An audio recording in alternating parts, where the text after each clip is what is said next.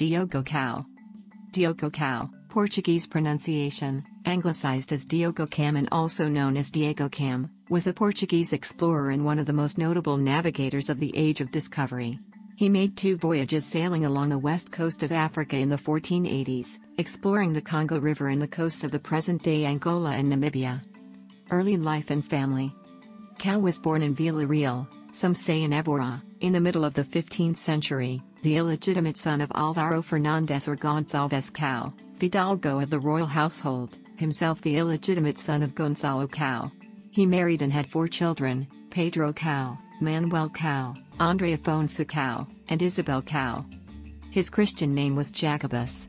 Cão was a nickname meaning dog, which means his nickname translated to Diego the dog. Explorer. He was the first European known to sight and enter the Congo River and to explore the West African coast between Cape St. Catherine in Gabon and Cape Cross, almost from the equator to Walvis Bay in Namibia. First voyage. When King John II of Portugal restarted the work of Henry the Navigator, he sent out Cão, probably around midsummer 1482, to explore the African coast south of the equator. Diego Cão filled his ship with stone pillars surmounted by the cross of the Order of Christ and engraved with the Portuguese royal arms, padros, with the plan to erect one in every new place he would discover. On his way, he stopped in the newly built Elmina Castle to stock up. However, the Flemish merchant Eustache de la Fosse recalled encountering Diogo Cão in Elmina in 1480, and not 1482.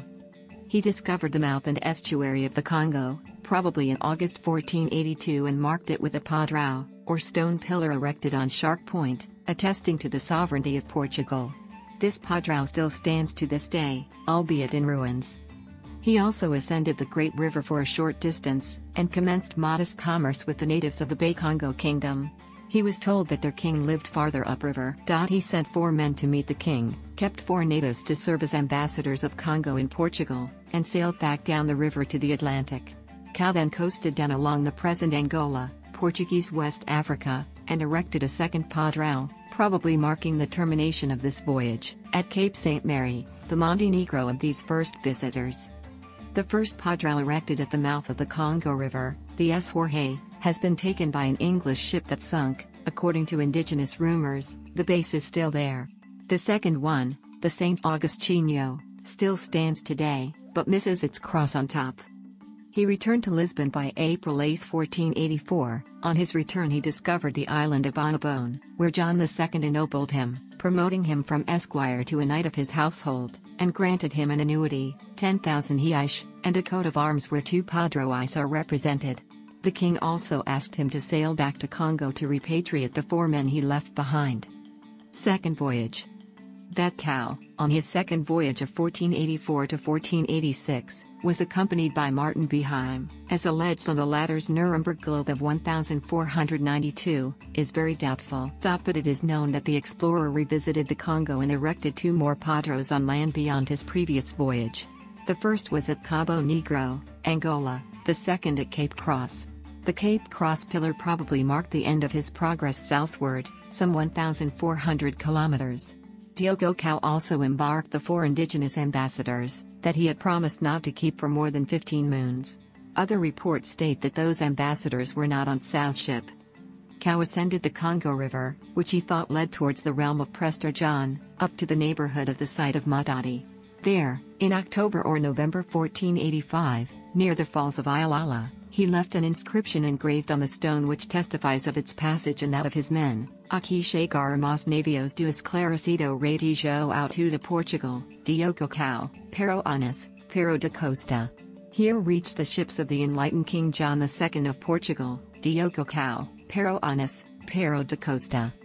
According to one authority, a legend on the 1489 map of Henricus Martellus Germanus, Cão died off Cape Cross, but João de Barros and others wrote of his return to the Congo, and subsequent taking of a native envoy to Portugal. Data report by a board of astronomers and pilots presented at a 1525 conference in Badajoz clearly stated that his death happened near Saraparta. A coast map by Henricus Martellus Germanus published in 1489 indicated the location of a padrão erected by Diogo Cão in Ponta dos Ferrilhos nearby Saraparta, with the legend at Hic Mortar, and here he died. The Venetian cartographer Pietro Capo corroborated this location of death in 1520. The 4 pillars set up by Cão on his 2 voyages have all been discovered still on their original site, and the inscriptions on 2 of them from Cape Santa Maria and Cape Cross, dated 1482 and 1485 respectively, are still to be read and have been printed.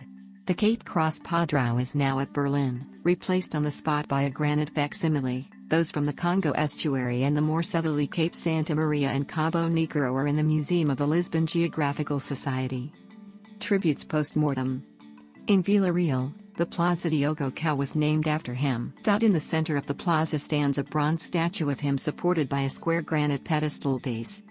In 1999, André Roberto from the French Hydrographic Office, SHOM, named an undersea hole located off the southern coast of Portugal, Gulf of Cadiz, the Diogo Cão hole. In 2018, a hopper dredger called the Diogo Cão and immatriculated in Luxembourg was launched afloat. In literature, Diogo Cão was the subject of Padrão, one of the best-known poems in Fernando Pessoa's book Mensagem, the only one published during the author's lifetime. He also figures strongly in the 1996 novel Lord of the Congo by Peter Forbath. Sources: